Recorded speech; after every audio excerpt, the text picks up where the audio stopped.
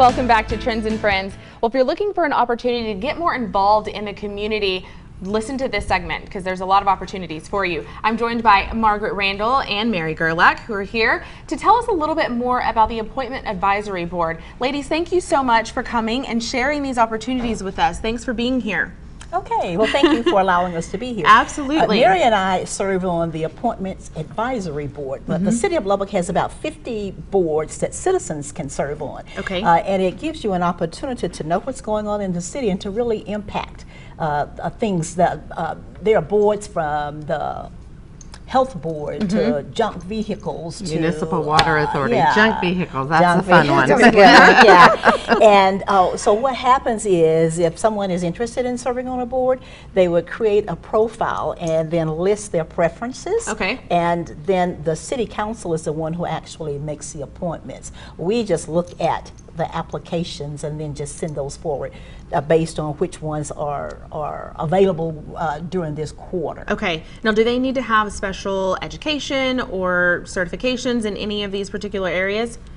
No. In some of them, in general, no. Okay. There are times where you need a master plumber, and that can be hard to find, or something like that, because ordinance requires that you have a specific person on there.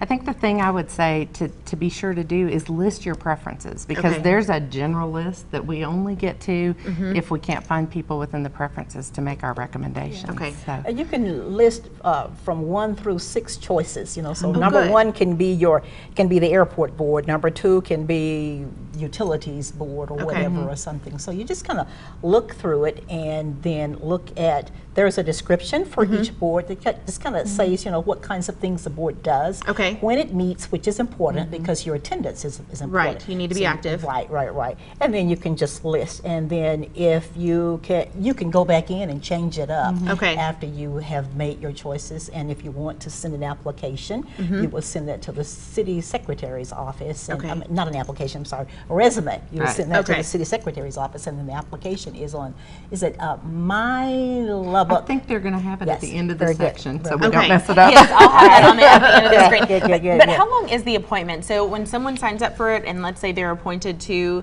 a particular one, how long is it? How long do they serve? It varies. Like this particular board might be for 3 years, and you can apply or continue for a second term. Some boards might be just 2-year terms, so it varies, and it will say that on the application or online when you look at that particular board.